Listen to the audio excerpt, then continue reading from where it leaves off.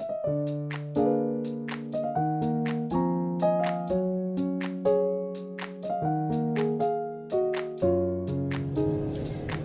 bless you. God bless you. God bless you for tuning in today. Thank you so much for that.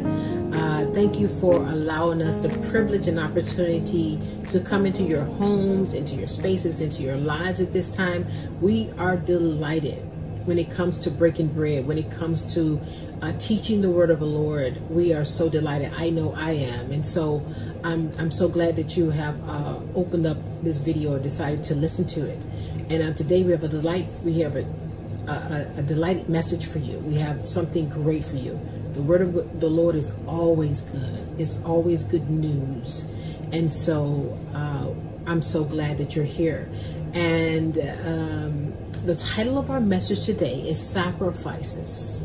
And so I was going to title it something different. I was thinking about another title, but I think this is fitting because this is something that God has called for believers and even non-believers at times to sacrifice. And so that is something that's pleasing to him. When we sacrifice, giving him the glory, when we sacrifice our praises and sacrifice our time, these things are pleasing and well-pleasing, God said to him. And so before we get into the word of the Lord, I just want to admonish those who haven't had an opportunity to give. If you've not had an opportunity yet to give, please do so. Sow into good ground. Make sure that your finances, your time, your gifts, your talents, all those things are sown into good ground because it makes a difference. And this ministry is good ground. And so if you want that opportunity to do that, to sow into this ministry, that will be located at the top of the screen. But no, don't neglect to do that. Don't neglect to give and sow into good ground when you have that opportunity. And those who haven't had a chance to subscribe to our new YouTube channel, please do that at this time. If you are new to this broadcast, if you're new to this video, new to the first time you're chiming in here today, please click on the subscribe button and subscribe to our YouTube channel. That way you can keep abreast on all the happenings of God's Harbor, all of our things that we have upcoming for the holidays, all the things we have upcoming for the new year. So you can keep all those things, you can keep abreast on all those things. So please do subscribe if you haven't done so. If you have subscribed, thank you so much for doing that. If you have given, thank you so much for doing that. We appreciate everything that you've done as believers and even non-believers. We're so appreciative to God for laying it upon your heart to do that.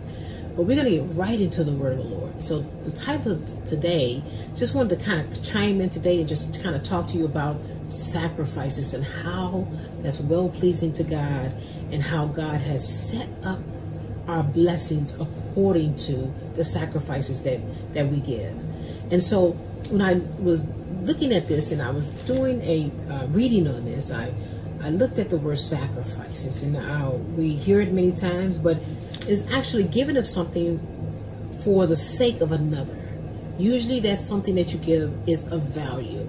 And so it's considered a sacrifice when you would do this, but you in turn changed and did that instead, neglecting the things that you really want to do for the sake of what was important many times. So that thing that you wanted to do and that you neglected and put on the back burner at this time and decided that I desire to do this instead, even though my mind, my body, and everything, my flesh wants to do one thing, my spirit and my mind, my being is telling me to do this. And so that's a sacrifice. And it takes a certain discipline to sacrifice. And so we're going to go really quickly to Hebrews 13 and 15. We're going to start there. In fact, we're going to stay there. 15 and 16, but we're going to start at 15 here. So the word of the Lord says this in Hebrews chapter 13, verse number 15. By him, that is Jesus Christ, by him, therefore let us offer the sacrifice of praise to God continually. So we see that word praise. He says, I want you to make sure that you offer sacrifices of praise continually to him. And so what that means is, when you're going about your day, when you're going about your life, when you're at work, when you're walking about, when you're teaching your children, when you're living your life, he said that word continually means that. And so when we look at the word praise here, we usually look at the word praise as a form of singing, because we hear that term praise and worship in the church all the time. We'll hear praise and worship on our Sunday services, on our Wednesday. We have the form of praise and worship, and that's wonderful, and that is great, and that is a correct saying for that. But praise, that word praise and worship, it usually means when you're singing a praise to God, when you're singing and worshiping words of gratitude and thanksgiving to God. That's what that word praise and worship means. But when we are going about our daily lives on a daily basis, we could praise God as well without singing to him, which he said, sing unto me a new song. And he said, sing words of praise and worship. He admonishes us to do that. But we can also speak words of praise to him. And so that word praise here says, he said, offer the sacrifice of praise to God continually. And so praise, he said, the fruit of is the fruit of our lips. So let's go finish this off right quickly. So he said, offer praise to God continually. That is the fruit of our lips, giving thanks to his name. And so praise here, he's calling it a fruit. It's amazing that he calls it a fruit. And he says it's the fruit of our lips. And so what we know about fruit, if anyone knows, any one of us have know anything about fruit, we know they grow on trees.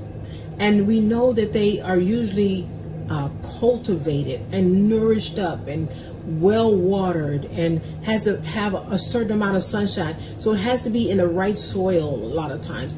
And what the main thing here is that fruit is grown. And so he associated the praise of our lips with a fruit. And what he's saying here is, because it's a fruit, it has to be grown. It has to be nourished up. It has to be continually watered. It has to be continually done. And so he's saying here that we should offer up our fruit of praise and worship to him continually on a daily basis in our everyday life. And so it's important that we take that time whenever we're thinking about God, whenever we're driving about, whenever we would want to do something else or want to say something else, we would think to say, thank you, Lord. We give you all the glory. We give you all the honor. We give you all the praise for everything you've done. And so, for example, in my life, whenever God does something for me, it could be the smallest, minute thing to human or to man. We would look at it, or for example, like a parking space. We would look at that and say, oh, that's nothing. Anybody can get a parking space. Anybody can get a great parking space in the front of a store, or in the front of closer to where the distance of where you're going. But I look at it and I say, God, I thank you for this parking space. I thank you for this opportunity to make sure that I'm in a place that's safe, or there's places I can be closer to my destination. That little small thing, it's a small thing to man, but to me, I look at it as God's favor. And so I give it, in return, I give him the fruit of thanksgiving and praise. And it could be anything. If it's a financial blessing, the smallest thing, I would say, God, I thank you for this. This is something I didn't have before, and something that you have decided to bless me with. And he said, if you're faithful over a few things, he said, I'll make you ruler over many things. So if you're thankful over the small things, I'll give you bigger things to be thankful for. And so thank God for the small things, anything that God does in your life. And he said, all good and perfect gifts come from him. So when you get a gift of a parking space, or when you get a gift of a financial blessing, whether it's $5 or $5,000, say, God, I thank you for it. Because he didn't have to do that. He could have given it to someone else. And so if you do that with small things, he'll make you ruler over big things. He'll bless you with bigger doors, open up many, many doors that are bigger than what you could imagine or even think. So when you're offering sacrifices to God, even though you don't feel like it, or even though you don't think it's something that you should be saying thank you for, even though you don't think it's something that you should give him the glory for, you say it anyway. You may, when I'm going through in my body, for example, if I have a pain in my body, I say, God, I thank you for it. Because I was taught to give honor and glory and praise to God over 30 years ago in my infant stage of salvation. And because I was taught that, I know now that when I have a pain in my body, when I have an ache, when I have any kind of symptom, I say, God, I thank you. What am I thanking him for? I'm thanking him for healing my body. And I'm thanking him in spite of what I feel like in my body, in spite of the pain, in spite of the cough, in spite of the ache. I'm saying, God, I thank you for healing. I thank you for it. Because every thank you is a privilege. Every symptom, everything that the enemy tries to throw up on my body. And this is how I do. This is what I do on a regular basis. Everything that he tries to attack with my body with, I say, God, I thank you, because that thank you is giving God the opportunity to heal my body. That thank you is giving God the opportunity to come in and do a miracle in my life. Whether it's financially, whether it's physical, whether it's emotionally, whether it's mentally. Whatever it is you're going through, whatever it is you see a need, wherever you see something that the enemy's trying to devise a plan to try and attack you or take you down, say, God, I thank you. The Bible says, resist the enemy and he'll flee from you. The way you resist the enemy is by giving God the glory, giving God thanks, giving God praise in spite of what's going on in your life. Say, God, I thank you, because it's an opportunity for God to come in and do his miraculous work in your life. And that is a sacrifice, because I don't feel like it. It doesn't seem like I should be saying thank you to this. But I'm going to say it anyway, because it's a sacrifice now. And so I see this. You say, I see this, but I say that. I see this, but I said, now that's when faith moves in as well. That's when your faith is increased. That's when your faith is being cultivated. And that's when your faith is being grown. Because I see this, but I say that. Because I know beyond a shadow of a doubt that God is calling me to give sacrifices of praise and thanksgiving in spite of how I feel, in spite of what I see. I still give God thanks for what I know God is going to do in my life. And so that's one part of the sacrifice. So it's two-part sacrifices here. So now let's go to verse number 16. So he said, give thanks to him, to his name, continually. Now 16 says this, but to do good and to communicate, forget not. And so when we get all wrapped up sometimes in the praise and thanksgiving to God, we can get all wrapped up in that, and that's great. And that's one sacrifice he wants us to do. But he stopped here and said, I want you to make sure that you don't forget to do good. What does he mean by that? Because it's good to do to make sacrifices, as he said in the first scripture here. That's great. That's good. And that's well-pleasing to him. He wants us to do that. But he said also, don't forget to do good. Do good to who? Do good by your fellow man. So he said, it's all one thing to do good by your praise and worship and thanksgiving and your sacrifice to me. But he said, it's another thing to do good and to sacrifice to your fellow man. And so there's two parts here. So he said, don't forget to communicate and to do good. Communicate here means to share or exchange information, ideas, gifts, talents with others. That's what that means, communicate. Not just verbally communicate with someone, not just verbally call them. That's all good. But he said, don't forget to communicate your time, your talent, your gifts, your finances to your fellow man. In the time that we're in, we can forget because we're going through. Many times we're going through and we don't have time to help someone else when we're going through, is what we think many times. But God is saying, when you're going through, I want, in spite of the fact that you're going through, to sacrifice and say, I'm going to do good for others as well. I'm going to do good for someone else. Because you have to remember that what you do for others, God will do for you. That's how God works. What you do for others, he'll do for you as well. And so he said, don't forget to communicate. Don't forget to do good to others. He said, this is well pleasing to him. I want to tell you a story about a gentleman in the Bible from the book of Acts, the 10th chapter. You can read that at your leisure when you have time. But this young man was named Cornelius. He was a leader of a band, of an army.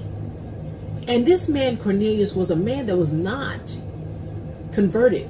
He was not saved because he didn't know anything about Jesus, but he knew about God. So he'd been taught from his youth about who God was. And this gentleman grew up doing things that were good. As we're talking here, don't forget to do good and to communicate to others. And this man Cornelius, what he did was he would give everything he could give to those who were in need. And he also didn't forget to pray. And so in the process of him praying to God, because he didn't know Jesus, so he couldn't pray in Jesus' name, he prayed to God and he said, God, he would ask God for whatever his needs were, whatever others' needs were. He would pray for others. And he would also give of his time, give of his finances, give of his gifts, give of his talents. He was a very giving man. He had a giving heart. And so if I can imagine here, the Bible says what he did, well, I don't have to imagine this. This is what the Bible says. The Bible says that what he did was he would give so much that these things would come up to God for a memorial, the Word of God says. So they would go up to God every time he would give something to someone. It would go up to God, in my imagination, it would go up and stand before God as a memorial, the Bible says. And we know how memorials are. Memorials are either whether they're statues or something that someone has erected to commemorate or remember someone who was very important to them. And so these gifts and these talents that this man Cornelius would do would go up and stand before God. And so I can imagine, this is my imagination, if these things are going up to heaven, they're standing before God. And everywhere God would move, he would see all of the blessings and all of the gifts and talents that Cornelius would give.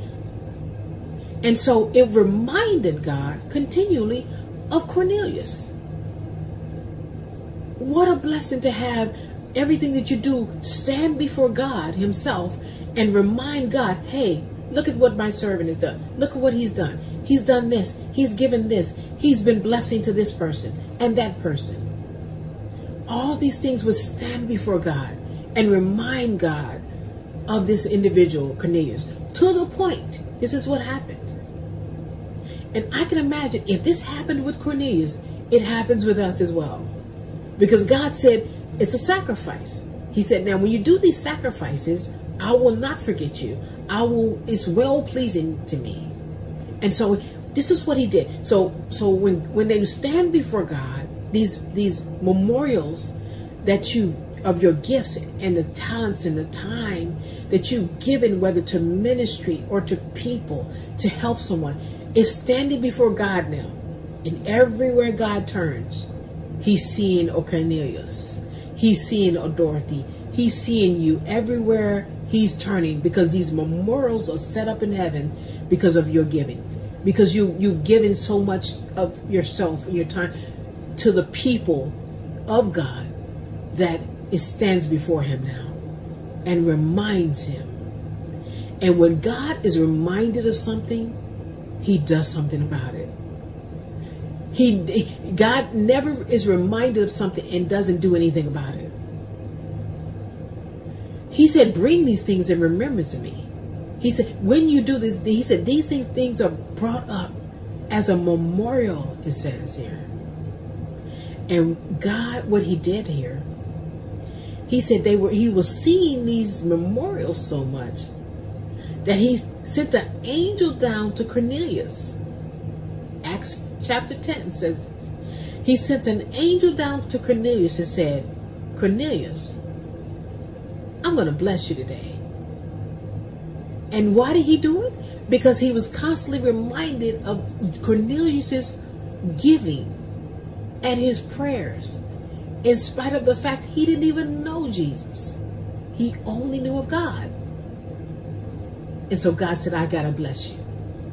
He sent an angel down to Cornelius. And he said, Cornelius, this is my instructions to you.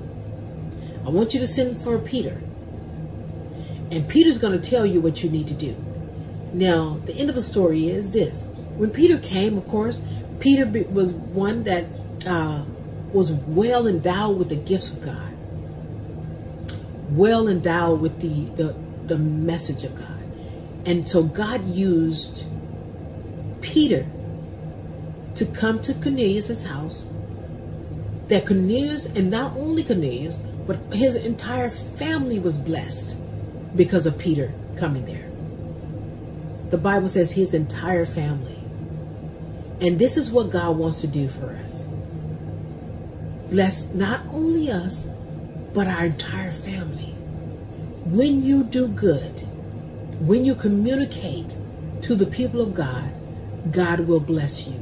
Do not fail to do that. I want to give this last testimony about one of my nieces a couple months back here, this year. Without saying her name, leaving her anonymous, I want to say this. She contacted my husband and I, and she said, I want to be a blessing to you all. And she said, I don't say this because you need it, or because you asked me for it, or because you even want it. I want to do this because I want to be a blessing to you all. She wasn't doing it out of need or necessity or anything in return. What she did was she said, it's laid upon my heart to be a blessing to you all, and I just want to do it. And I never refuse anyone who wants to be a blessing. I used to do it before, but I had to learn how to receive just as much as I give. And so she contacted us and said, I want to be a blessing. And we said, okay, fine, whatever you want to do. If God has laid it up on your heart to do it, you go ahead and do it. And so she did it, and she was a true blessing to us. It was so appreciative. We were so appreciative of her doing this. And so I contacted her back when she did it, and I said, you know what I want to do? And this is what I do with everyone who gives to me, who's a blessing to me. I ask God to not allow them to lose the reward. Because the Bible says, if you give a servant a cool drink of water, just a cool drink of water, he said, I promise you, you won't lose your reward. And I take that verse and I say, God, give them the reward. Whatever reward it is that you have for them, give it to them 100-fold. And so when I do that, I expect to hear a testimony of how God blessed them with the reward. And she contacted me one day and she said, I want to tell you this testimony, and I forgot to tell you, but I want to tell you right now because I have the opportunity. And she said, when I was a blessing to you and your husband, she said, all of a sudden, one day, I got a check out of the blue in the mail. I wasn't expecting it. She said the check came from a company I worked for previously, that someone sued the company, and there was a lawsuit, and as a result of the lawsuit, there was a settlement, and I had no idea what I was getting. I had no idea I was getting this check. And she said it came in the mail, and I'm reading it, and I see that it's a settlement due to a lawsuit that I had nothing to do with. But because I worked for the company previously, they sent me a portion of that settlement in the mail that I was not expecting. And I said, that is the reward. And she recognized herself. That is the reward that you did not lose, that God said and promised you that you would not lose. When you do not fail to do good, as he said, when you don't fail to do good and to communicate or give what you have to give to be a blessing to the people of God. The Bible says here, verse 16, we'll read it again. But to do good and to communicate, forget not. For with such sacrifices, he said that's a sacrifice too. And I'm sure it was with my niece. He said, for this sacrifice, God is well pleased, not just pleased. He's well pleased, the Bible says. And when God is well pleased with you, he will send you out to places that you would normally not go or not be able to go. He will bless you with finances that you normally would not see. He will introduce you to people that you normally would not even meet. God will do that when you do not fail to do good and to communicate to his people. And what I mean by his people, I mean his creation. That means the people who are bound and the people who are free. So do good. Don't fail to communicate. And God will be well pleased with you. He'll send you out as an ambassador, as one that is representative of him, as one who is the highest ranking representative of him. Whether he'll send you to teach his word or preach his word, whether he'll send you to be a testimony in the mouth, in the ears of his people. He'll send you out as an ambassador because he can trust you. Because you sacrifice at the time when you didn't feel like it. It didn't look like you should. It didn't seem like they should be blessed. But you said, I'm led to do this. Even in spite of the fact of how, whatever the situation is, I'm sacrificing. I'm blessing the people of God. I'm communicating. I'm doing good in spite of. Until next time, may God bless you and keep you and cause his face to shine upon you and be gracious unto you. And I want to pray for those who don't know him before I close here. Father, we just thank you. We thank you for this day. We thank you for this time and this privilege and opportunity.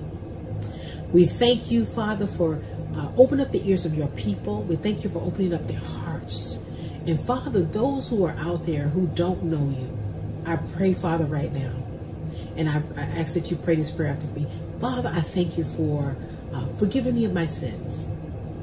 I acknowledge that I am a sinner, but I believe you as the one who came to die for my sins. And your word says this, that if we confess with our mouth the Lord Jesus and believe in our hearts that God has raised you from the dead, that we should be saved. And I confess right now my sin. I renounce it right now, my sin.